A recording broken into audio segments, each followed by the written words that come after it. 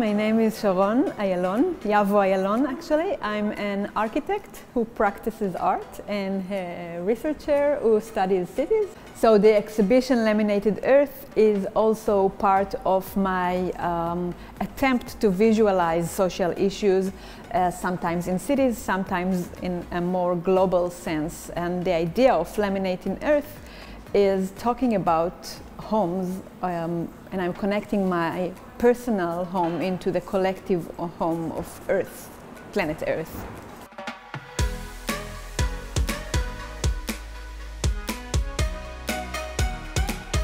It all started with this video of an artwork that I've created in Curator Center about an Alon architect. I played a character of an architect who's building her own home and destroying it.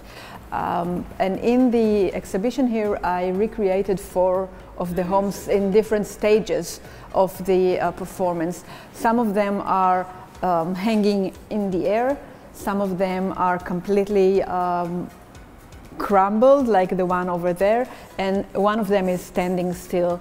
So the idea of the homes is that they are very fragile and they are balancing like on a very thin thread.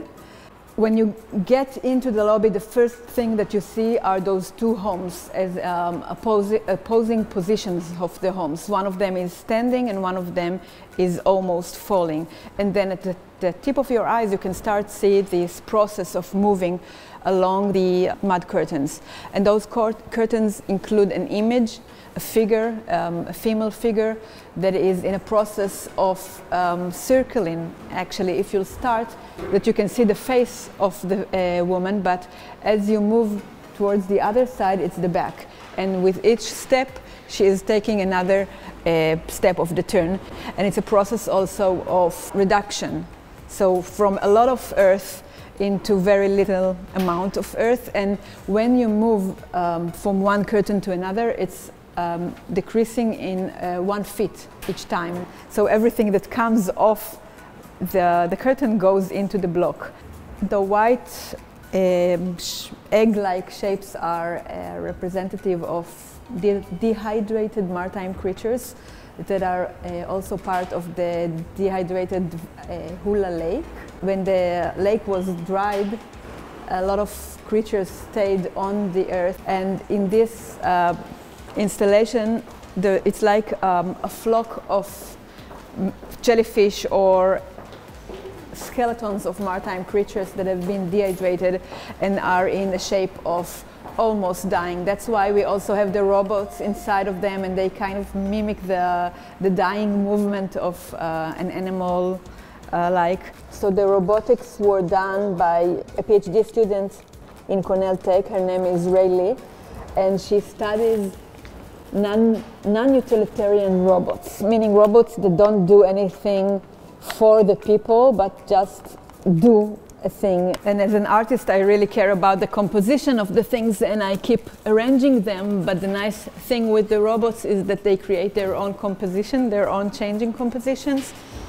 So this flock of fish or jellyfish actually have their own will in some way.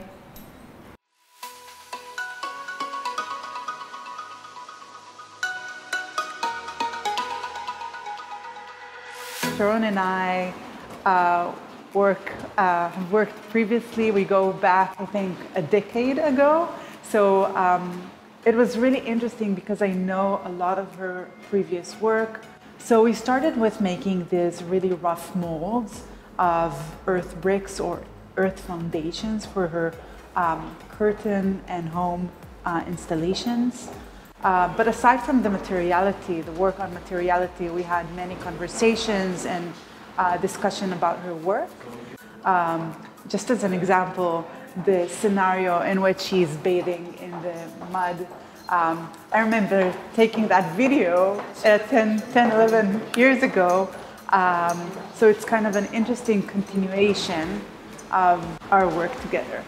My favorite piece in the exhibition is the 7 feet, the curtain, not only because they depict snapshots of an installation which I know the history of, I know where it comes from Sharon's childhood from the village of Hulata, but also because of the technique where Sharon uses the different layering and saturations of the dirt to create the layering of the visual that is happening here. One side is almost opaque with the soil, and then the other side has the trace, the pink trace.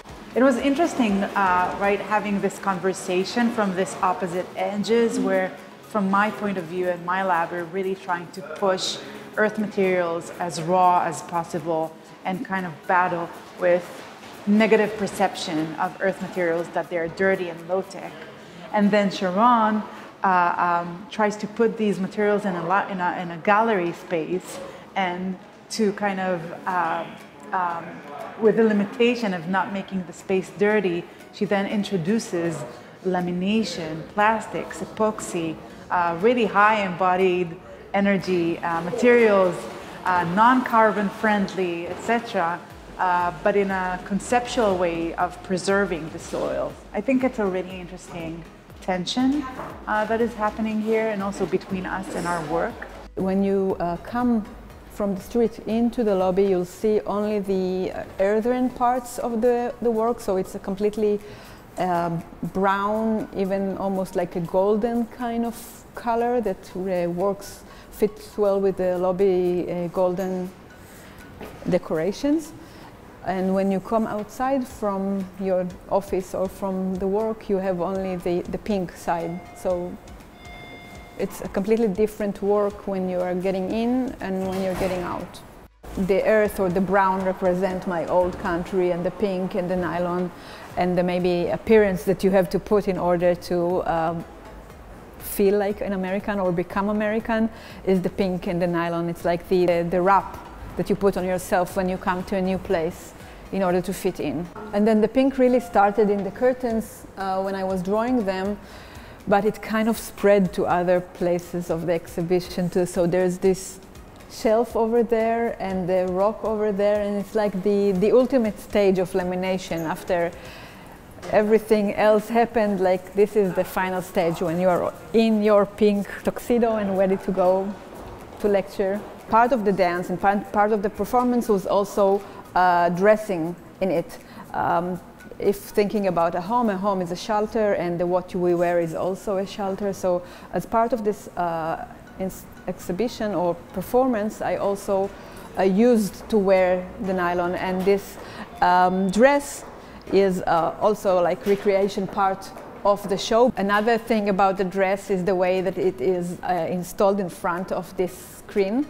When I first came to Zaz Gallery, the most fascinating thing was this artwork by Danny Rosen, and I saw several exhibitions taking place in here, and and all the time people coming into the space and looking at those screens. So I said, I don't want this to happen in my exhibition without contact to my work, and I used the screen as part of my exhibition. So this way the dress is being replicated and enlarged in the screen, and it also give it a completely different qualities, and it's something that I wanted to include in this work. So in the sense of a site-specific work, it also takes into consideration everything that is in space, and those screens and this artwork became part of my artwork as well.